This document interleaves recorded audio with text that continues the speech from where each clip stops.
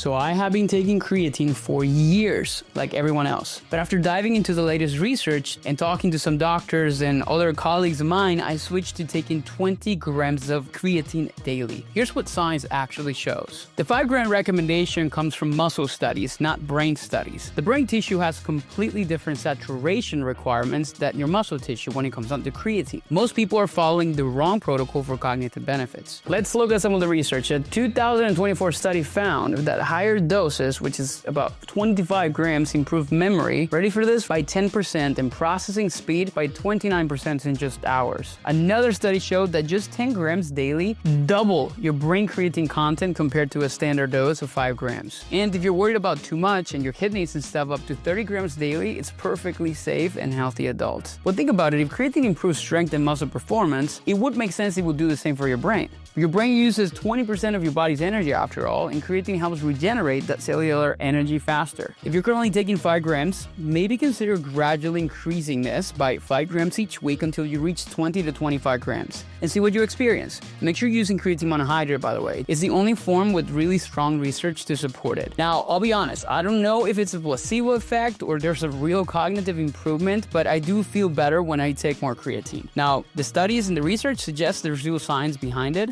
But what questions do you have? And let me know if you try this. Make sure you follow if you want more tips from a registered dietitian.